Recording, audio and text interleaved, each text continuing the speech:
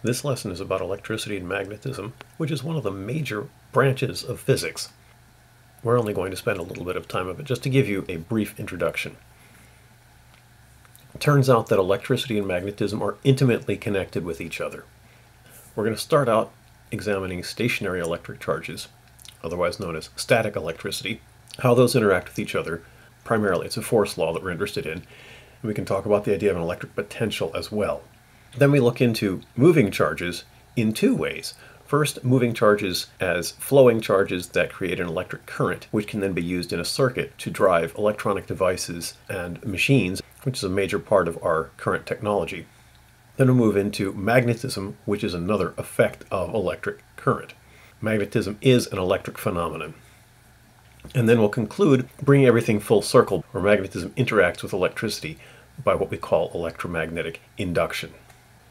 This cartoon refers to something you've probably tried before. If you rub a balloon on something that's wool, you can then get it to stick to the wall. If you haven't ever tried this and you can get yourself a balloon, definitely try this now. Get a balloon, blow it up, rub it against something wool, trousers, a sweater, something like that. Or if you don't have anything like that and you have hair, you can rub it against your hair, and then you'll see that you can stick it to the wall. We'll try to understand today how that works. So we'll start off with the idea of electric force and electric charge. Turns out that electricity comes from what we call electric charge. There are two types of charges, positive and negative. Negative really does seem to be mathematically the negative, the opposite of positive charge. It's the first time in physics that we've actually seen a real negative quantity is with electric charge.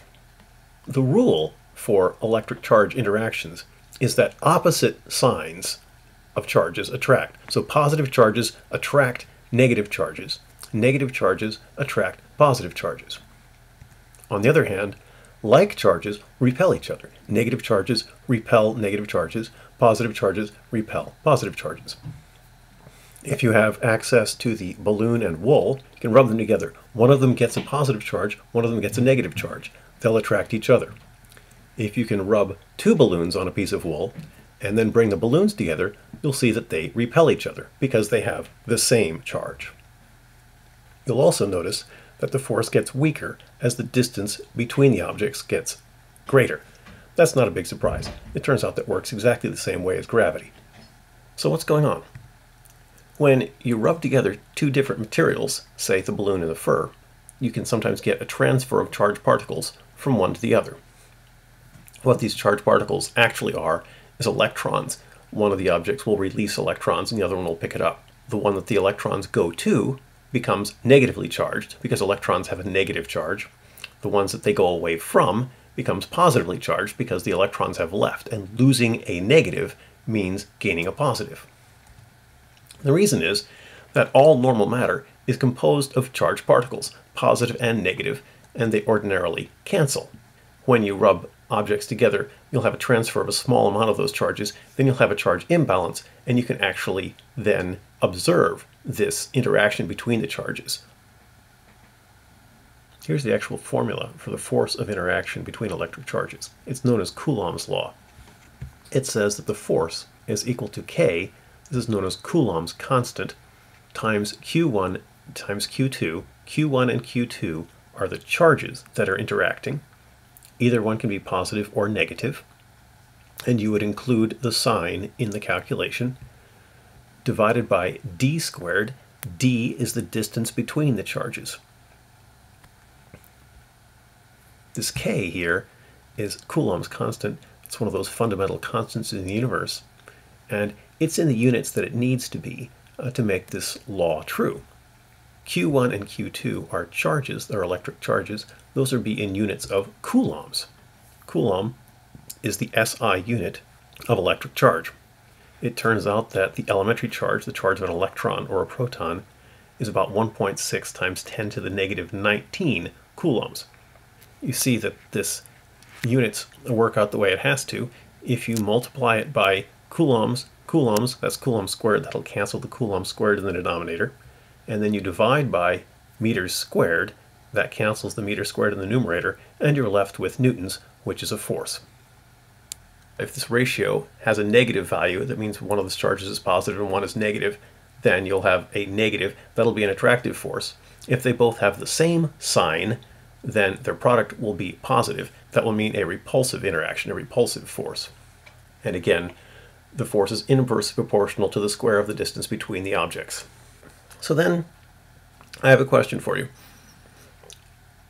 As I mentioned in the slide, as the slide at the beginning of this section suggested, if you rub a balloon and get a charge on it, it'll stick to a wall. The balloon will have a charge. The wall will not have a charge. The wall is neutral. It's got zero charge. According to this rule, if one of the objects has a zero charge, Q1 or Q2, then this whole product has to be zero, because twice nothing is still nothing. So what's going on there? How can a non-zero charge attract something that has a zero charge? Let's look at that. And to do that, I'll imagine the charges that make up the wall or whatever are something big that we can think about. In fact, let's think of them as something like marbles in a bag. So we'll have a bag that's got equal numbers of positive and negative charges. And the charges can move around inside the bag, but they can't leave the bag. Then we're going to bring a large positive charge next to the bag. Well, what's going to happen to the charges inside the bag?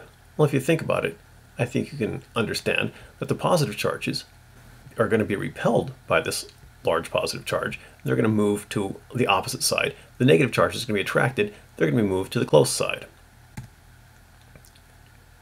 So then, is this bag of charges going to be attracted or repelled by this positive charge? This is kind of subtle, because you might think, well, there's no effect. The repulsion of the positive charges and the attraction of the negative charges are going to equal each other. They're going to completely cancel out. But that's not the way it turns out. And the reason is the positive charges are pushed to a farther distance away. The negative charges are attracted to a closer distance.